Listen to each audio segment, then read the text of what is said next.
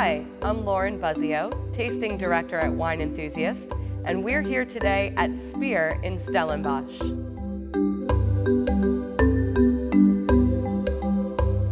Spier was established in 1692. The first vines planted very shortly after that, as we head into a rather uncertain future, and one that's going to influence our industry in many respects. Environmental preservation and being able to pass the space on to future generations is really important for us as a business.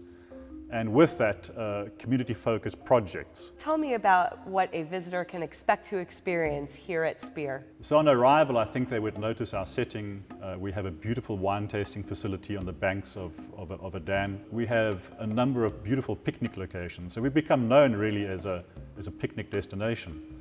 We have a number of restaurants across the farm, with a particular focus on what I guess is known as farm to fork. You can take a stroll through a range of really well-preserved historic Cape Dutch buildings down to our hotel if you'd like to spend the night. We have a bird sanctuary. The Spier Arts Collection, which is a contemporary South African art collection, is in the background of all of this and is really key to what we are, I think, about as a business. It's curated and it's rotated on a regular basis. A place that you can relax, a place you can commune with nature, but above all, a place that you can enjoy great food and great wine.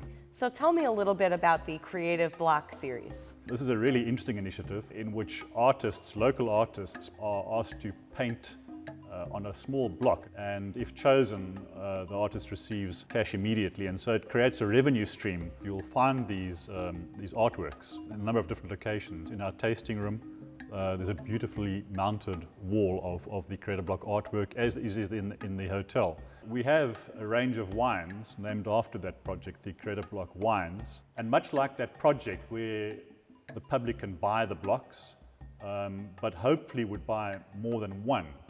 These blended wines, we think the fact that we have a number of different varietals means that we end up with a product that is perhaps greater than the sum of its parts.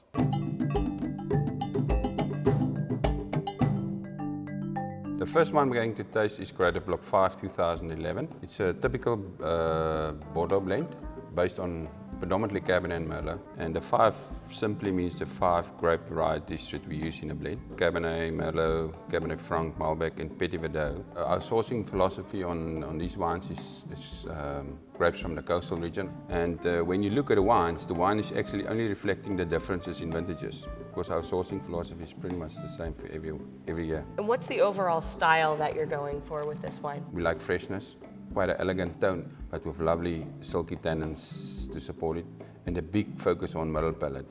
I think it's one of the biggest focus points for me and my team is to create wines that deliver more on the palate than on the nose. I certainly can pick up on some of those ashy tobacco notes throughout. They're really attractive on the nose. Now the wine is opened up and you really pick up some chocolate tones coming through there. I would like people to drink a few glasses of this rather than having a very extracted big wine, but not enjoying it, you know. Is this a wine that could see a long-term aging? Yeah, I would like customers to enjoy it now when they buy it, you know, drink it. But for those connoisseurs that wants to have it a bit more mature, they will be very surprised when they forget about it and pick it up 3 years later.